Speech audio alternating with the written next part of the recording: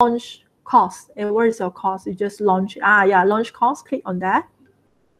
Okay, now I want to show you how to view the Cisco questions, and then you can see the feedback, whether you did it correctly or not. Okay, if let's say you did it wrong, then it will give you some explanation. Okay, wait. So the left-hand side here, the left-hand side, they will have an assignment link. Yes, click on that. Okay, then your chapter 1. Go to your chapter 1, scroll down and look for your chapter 1 exam. Chapter 1, yeah, click on it. Okay, then after that, when it loads, you can just go and tag assessment. Okay, tag assessment. All right, click, and then just continue. Okay, then begin assessment. Now, from here, it's only have 24 questions, and you can just read, do one by one. Okay, let's say you just simply tick. This is just a demo session. I just want to show you how you will come out. You choose 2. Okay, then which of the bandwidth? Okay, just then go to the next, and so on. Okay, go to the next. Go next again. Okay, where is internet? Next. Okay. Okay, never mind. Just a demo. Then we quickly jump to the last question and submit. Okay, you just submit. So at the end, you will have 10 times to do this. Okay, and once you have done, you can just press the submit button. This is a drag and drop lah. Okay, Chion done. Just directly submit. Press the submit button.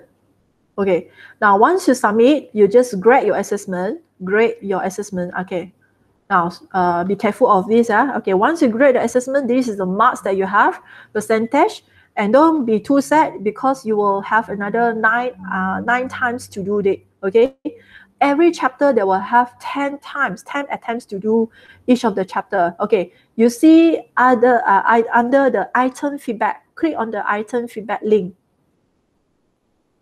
Item feedback. Yes, click on that.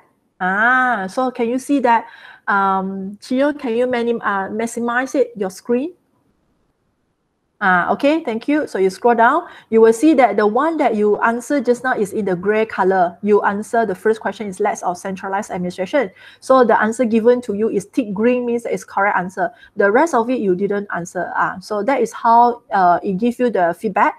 And then, do you aware that there's an explanation below that because network device and dedicated server are not required, blah, blah, and so on. They also have the explanation. So this is how you treat this chapter 1 as your revision as well. Once you study the lecture slides, and then you go and take the exam, and then you retake again until you understand the whole concept. Then you go for chapter 2, you take the chapter 2 exam, blah, blah, and so on. Okay, so this is how you do your NETACAD exam. So you don't have to go to ask Google. Everything you can just feedback to here. To refers to here. Then if let's say the second time you type again, it's the same question. Okay, but just that the sequence is different. I'm very sure that after the 3rd times onwards, everybody is getting 100 over 100. Okay, so that's how you do the NETACAD assessment. Okay, thank you.